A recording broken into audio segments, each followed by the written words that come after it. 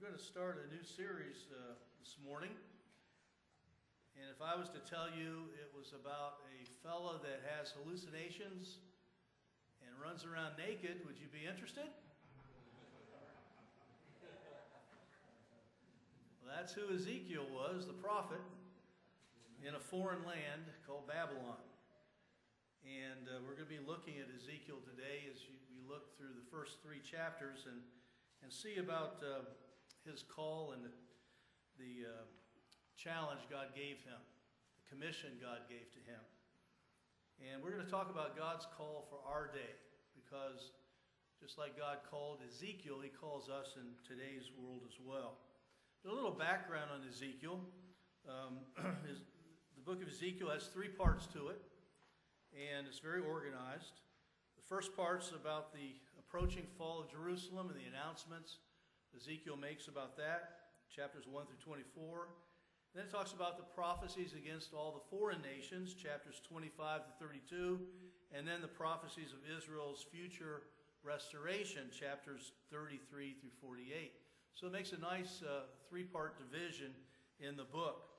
And that's one of the unique features of this prophecy, is that it's organized very well. And Ezekiel also carefully dates the prophecies. And we can pretty much know exactly the time frame in which he was prophesying. And he does these most of the time in chronological order. And they're dated according to the years of the captivity of King Jehoiachin. And Ezekiel was in exile. He was in captivity.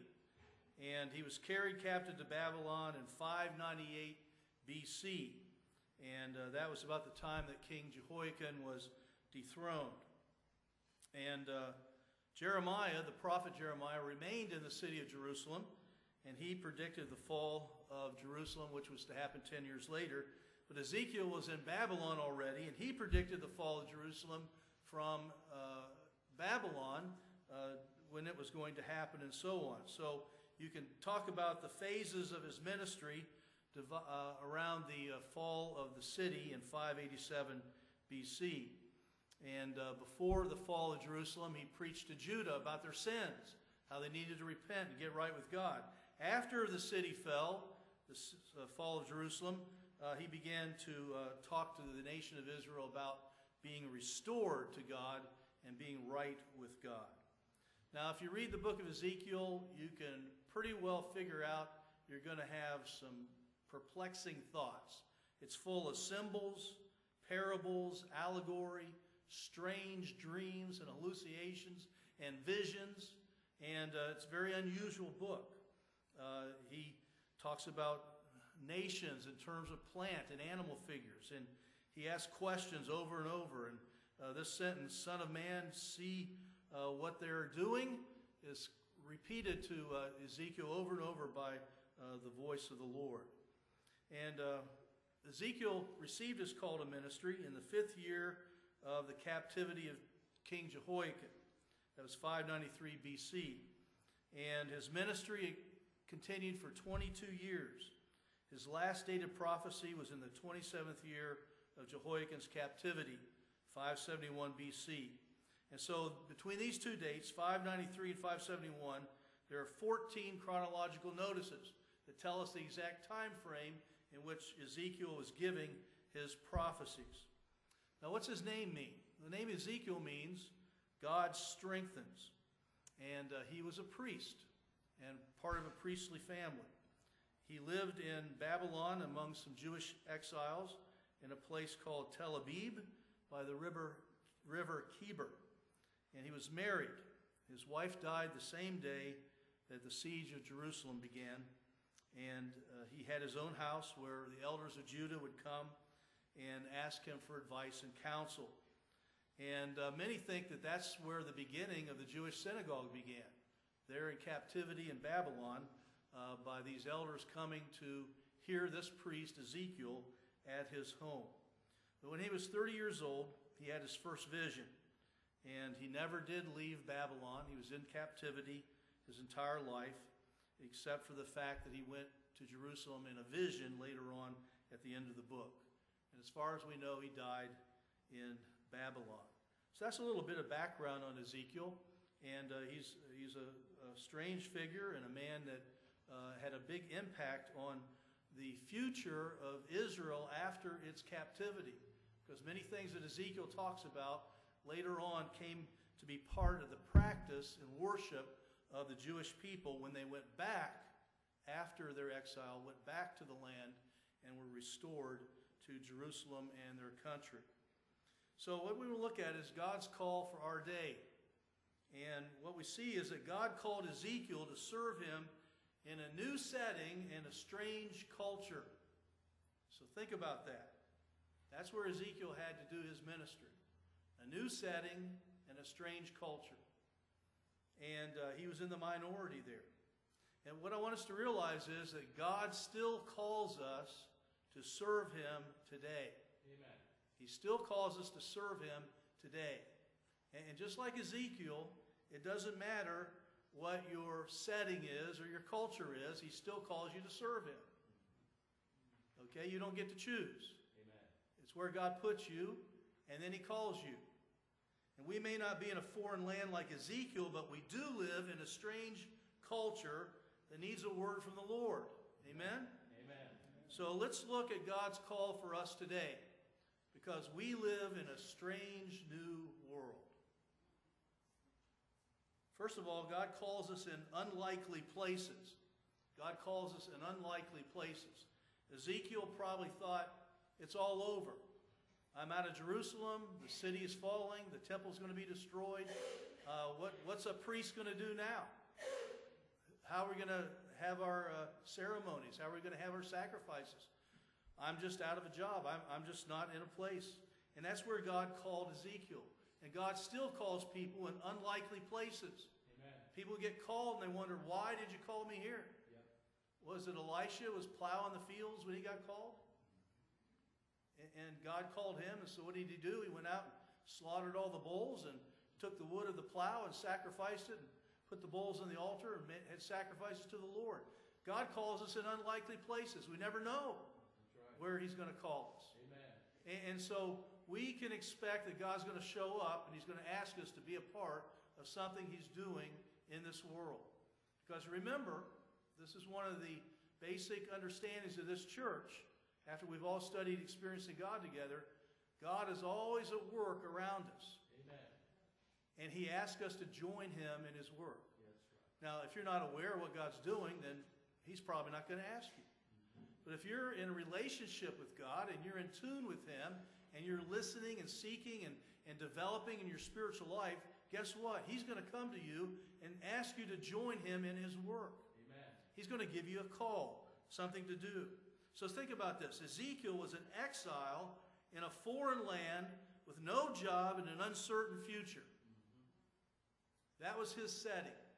That's where he was. And he's sitting there by the river Kibar, and he's wondering, what am I going to do now?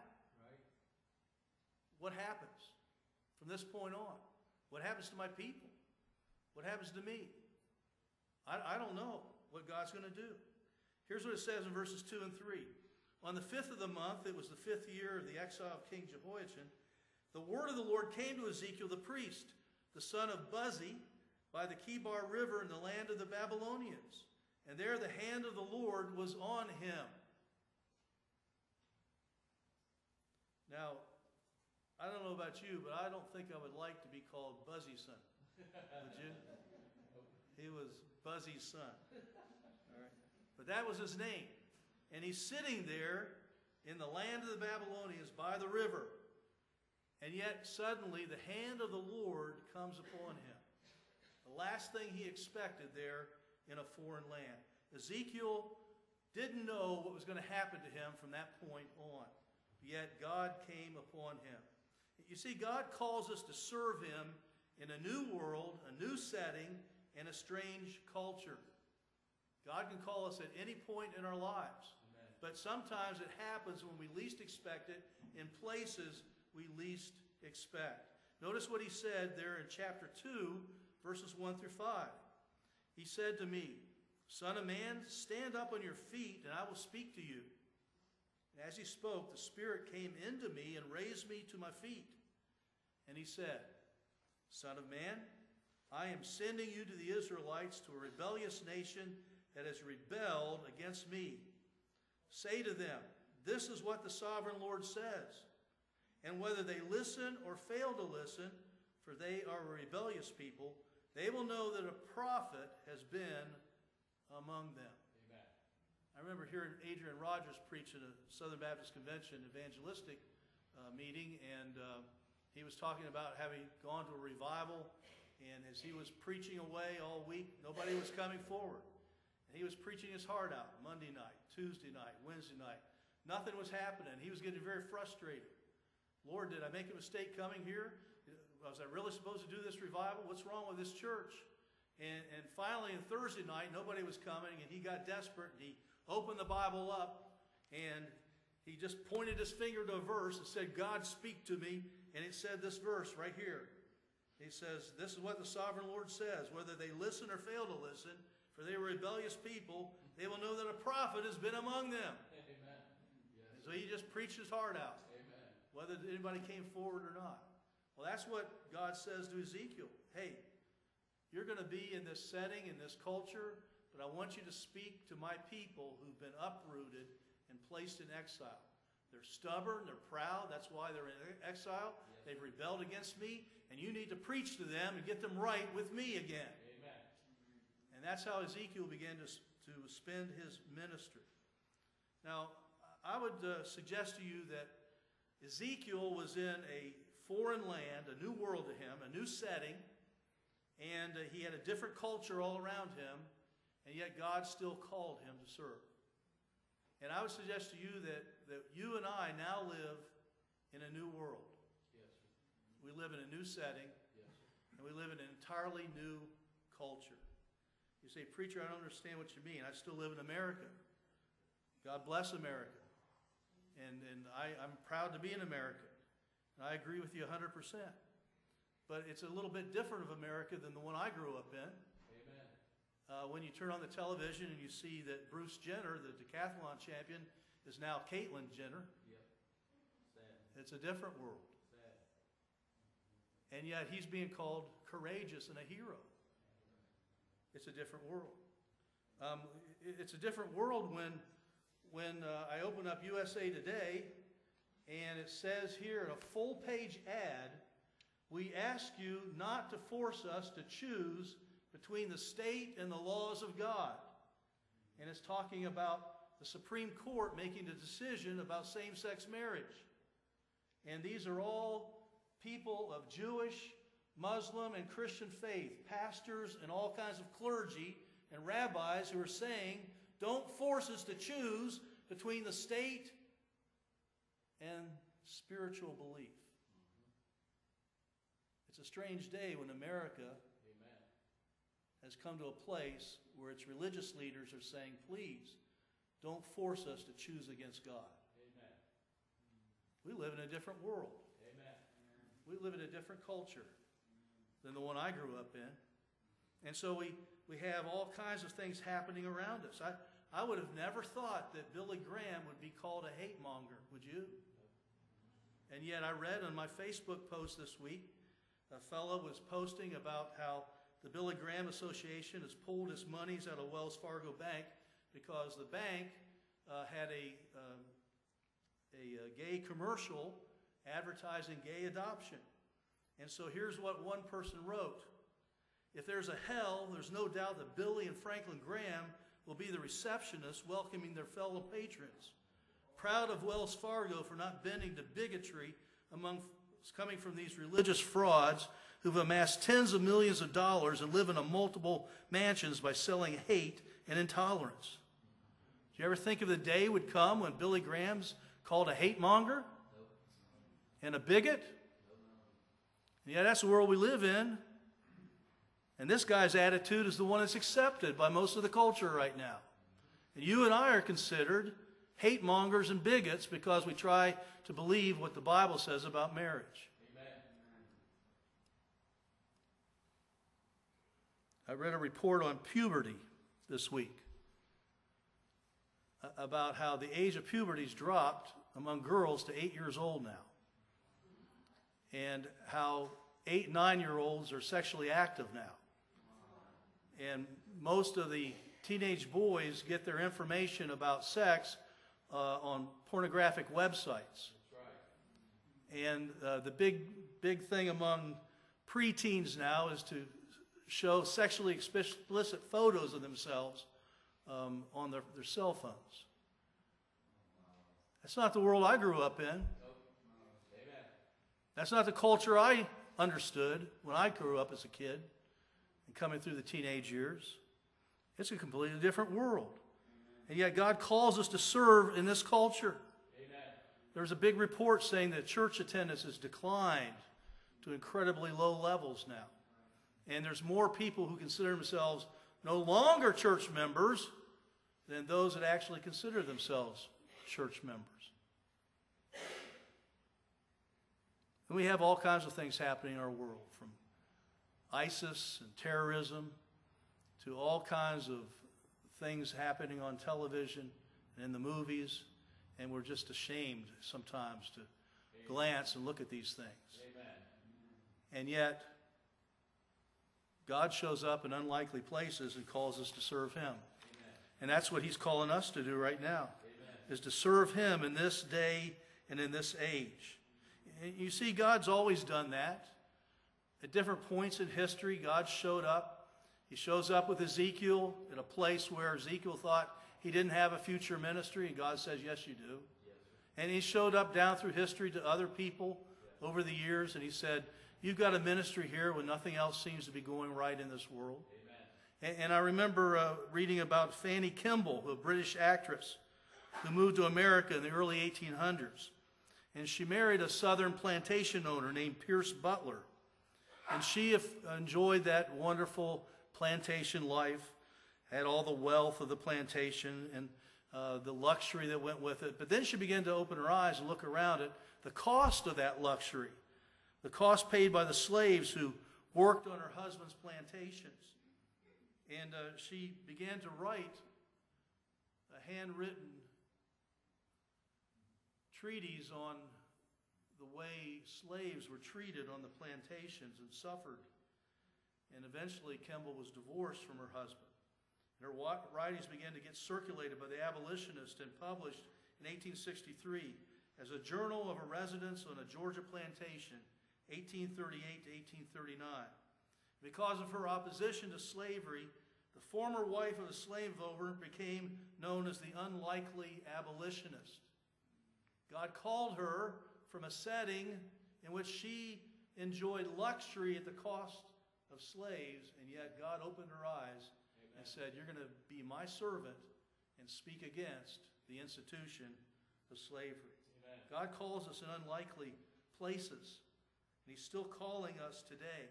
He's still calling us in our time, and He's saying to us, what's going on around you, and what are you doing about it? Amen. Are you part of the solution or part of the problem? Amen. Are you speaking my word, or are you just going along with the flow? What are you doing? God's still calling. What's He saying to you? What's He saying to me? What's He saying to our church here today? You see, here's what happens. When you hear God's call and you say yes to it, you have this promise that God's glory sustains us in difficult places. Amen. God's glory sustains us in difficult places. I remember reading in Ezekiel about the vision that Ezekiel had. And one of the things it talks about is a wheel within a wheel. And I remember back in the 60s when I read this as a kid, I looked at it and I said, well, that's describing a gyroscope. And gyroscopes are a brand new thing back then because that was what allowed our spacecraft to orbit the Earth and be sure to keep steady and not keep rolling around and so on. And I thought, wow, Ezekiel saw that way back when. Amen. But it was a fascinating thing. But this was part of the vision he had. He had a vision of God.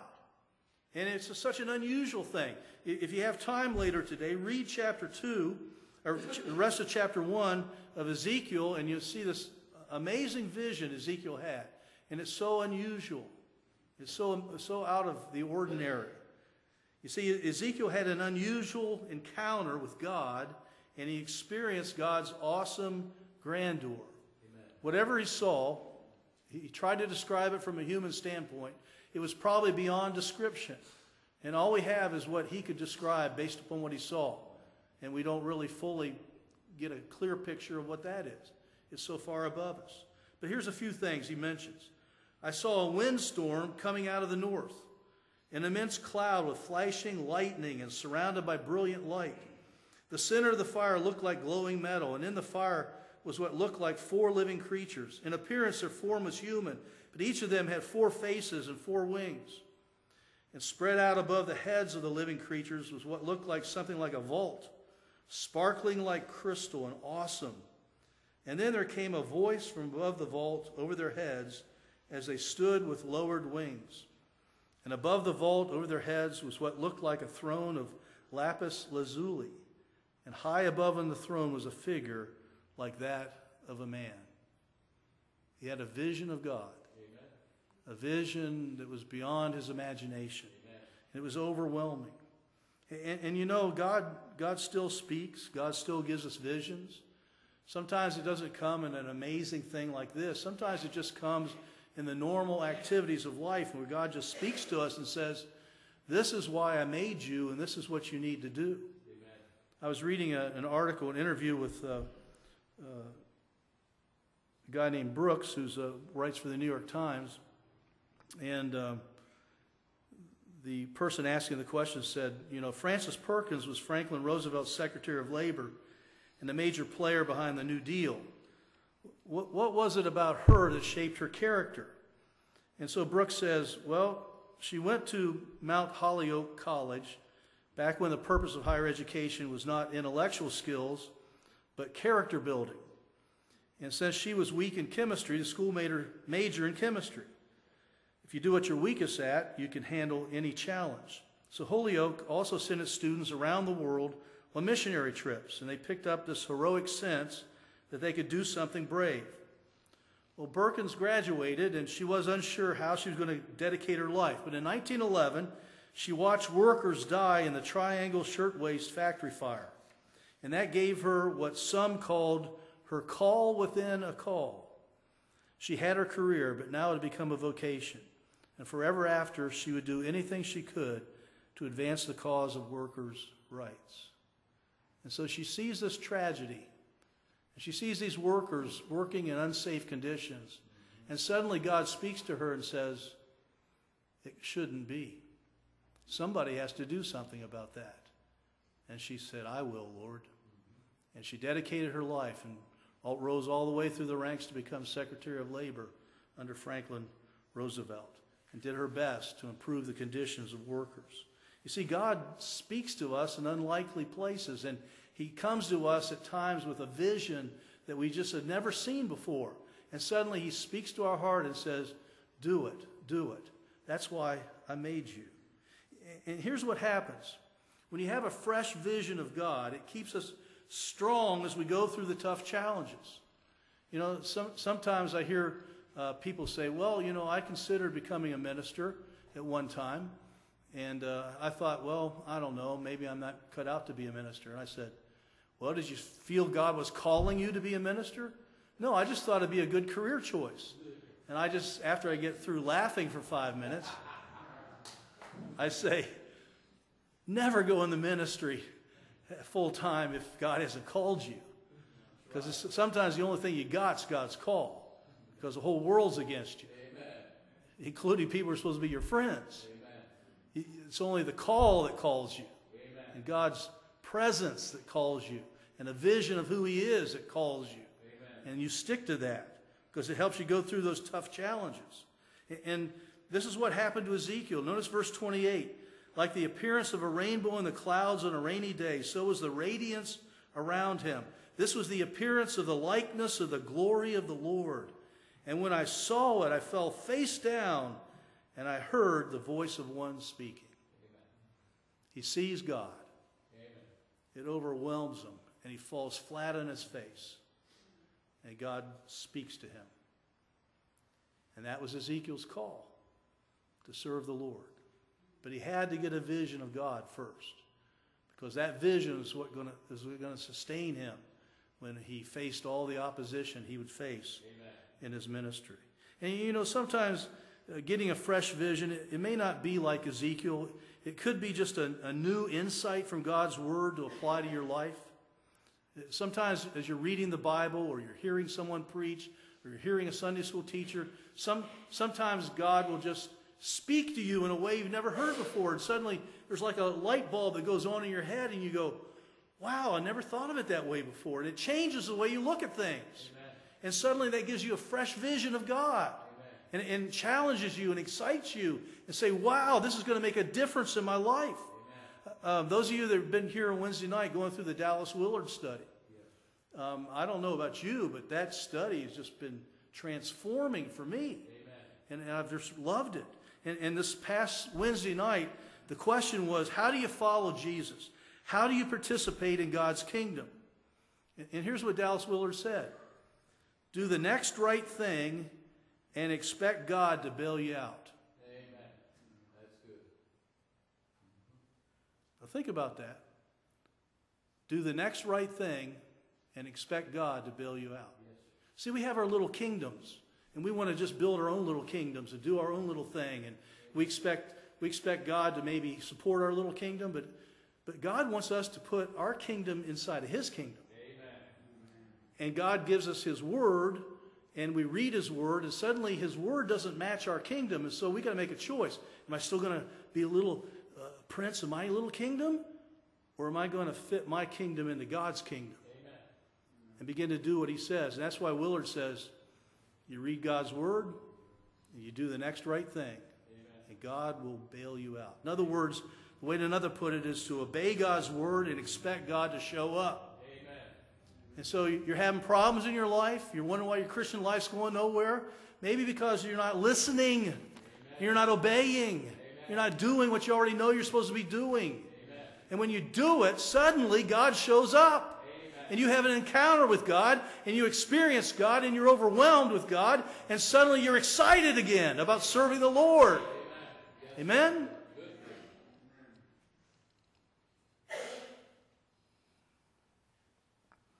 That's how we become a disciple of Christ. That's how you become a follower of Jesus.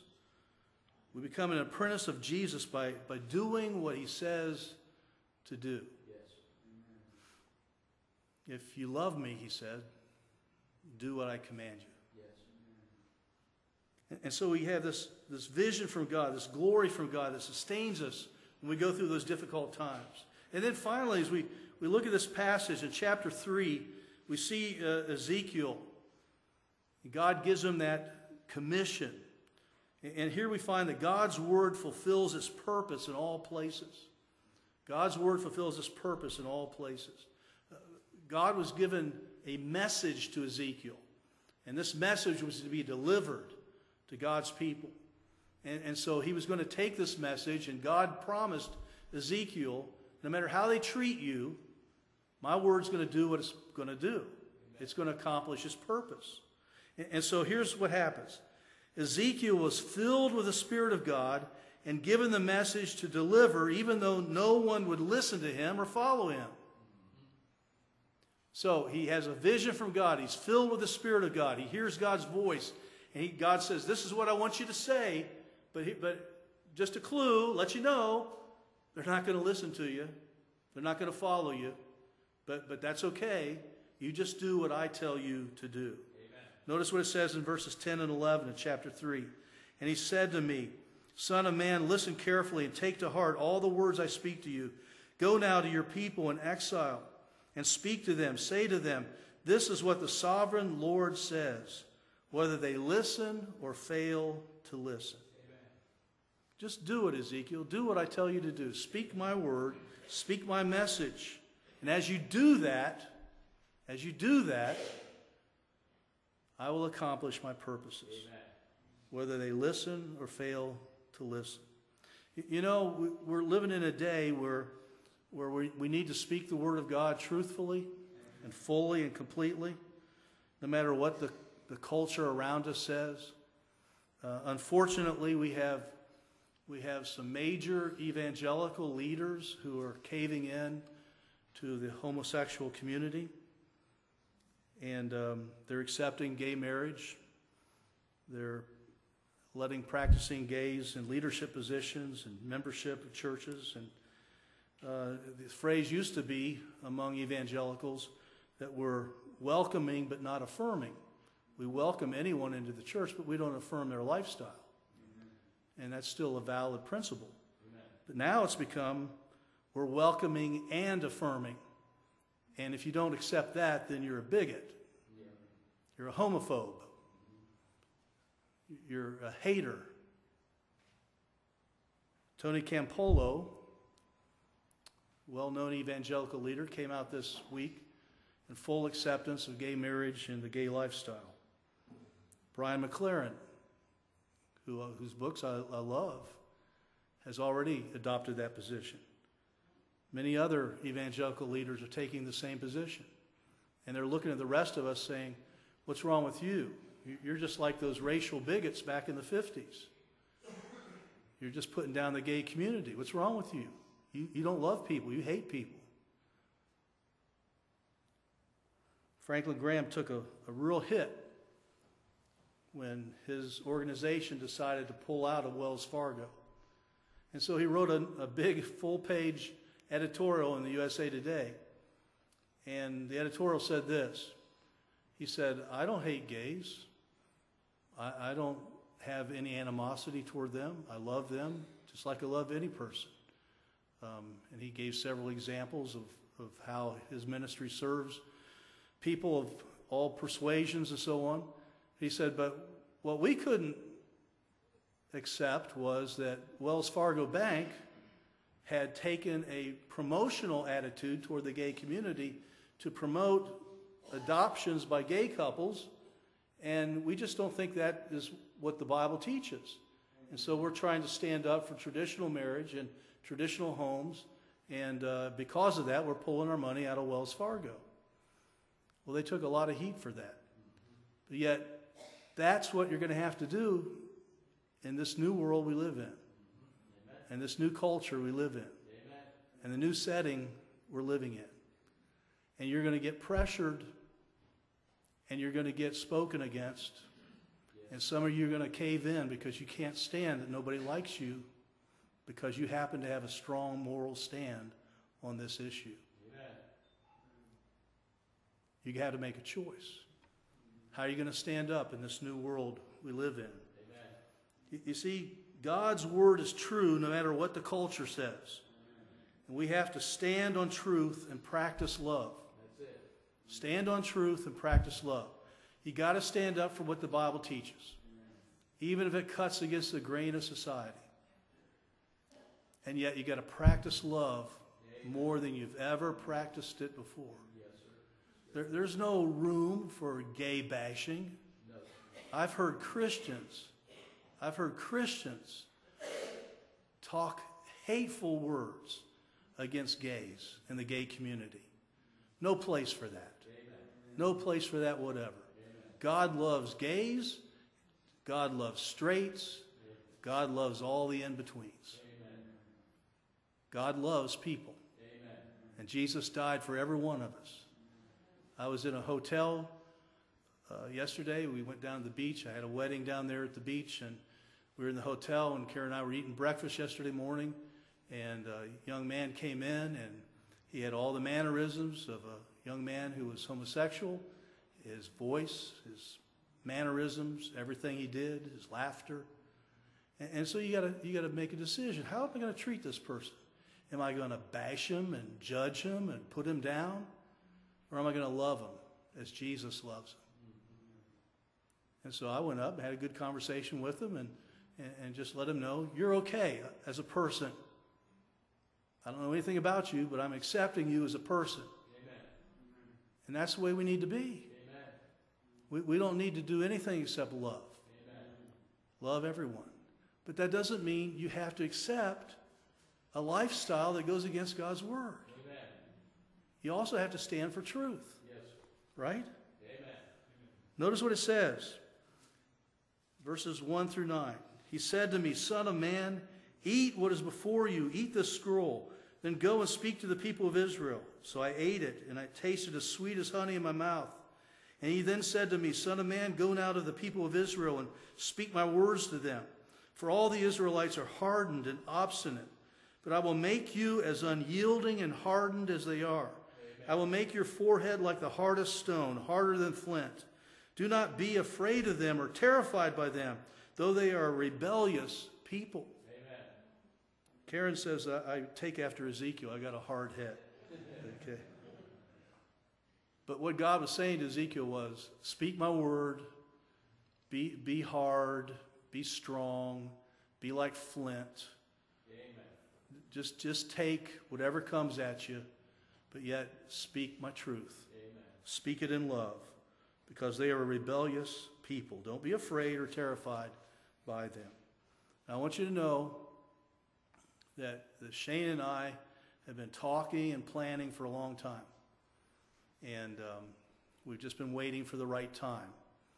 And whether now's the right time or not, I'm not 100% sure, but this summer we're going to be speaking on homosexuality on Wednesday nights.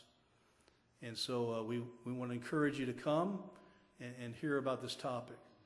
And you may be surprised, we're going to do the topic from several different angles, because Shane and I probably have a different approach than a lot of the preachers you hear on TV, because we happen to believe that God loves gay people too. Amen. And that we as a church should love gay people too. But we also happen to believe that God's word has a strong stance on homosexual activity and practice. And so we're going to try to distinguish and give you not only scientific and social responses to the gay community, but also the biblical responses. And we're going to try to frame it in a way in which we let the homosexual community speak their side of it, and then we'll show from our angle why we don't think that's correct. And so it'll take several Wednesday nights to go through all that. And so I hope you'll join us on that journey, because our goal is not to bash gays. Our goal is to prepare you so you'll have loving answers for those who are in the gay lifestyle. And you'll be able to respond to them with truth in love. And that will be our goal. We're having on June 22nd at Grace Assembly Church, Gary Yadell, a Christian lawyer, is going to come and speak to about 30 churches that have already signed up. It's called the Summit, and he's going to speak to them about what happens if the Supreme Court decides to go ahead and approve same-sex marriage. What happens? How are churches going to be affected? How are religious schools going to be affected? How are religious colleges going to be affected? How are we as a church going to be affected? He's going to come at it from a lawyer standpoint, and then we'll come at it from a biblical standpoint as to how we can respond. And so you pray for these churches and for Gary Yadell June 22nd as we go and listen to him. But I just want you to know that, like Ezekiel, God calls us in unlikely places, at unlikely times, and in unlikely cultures. And he's calling us right now in this time to face some issues that aren't going to be easy. Amen. And some of you are going to really be offended, and you're going to be hurt, because you're going to think that we just need to be nice. And yet the Bible calls us to be more than nice. Amen. It calls us to be faithful. Amen. And that means obeying God's word. Amen. And expecting him to show up. Amen. Let's pray together. Father, as we close this morning, our prayer is that, like Ezekiel, we'll get a fresh vision of you. And even though we don't understand why we're here at this point in time, our prayer is, Lord, that you'll give us a clear call and a clear vision, and give us the courage to step out in faith, believing that you're going to accomplish your purposes for our generation. In Jesus' name we pray. Amen. We're going to sing our hymn of invitation this morning, and God's Spirit is speaking to you. Some of you may just want to come and say, I'm going to pray here at the front. I'm going to commit myself to Christ no matter what he calls me to do. Some of you are going to recommit your lives to Christ. Some of you are going to give your life to Christ for the first time, because you realize there's truth that will set you free. Won't you do that this morning? Let's all stand together as we sing.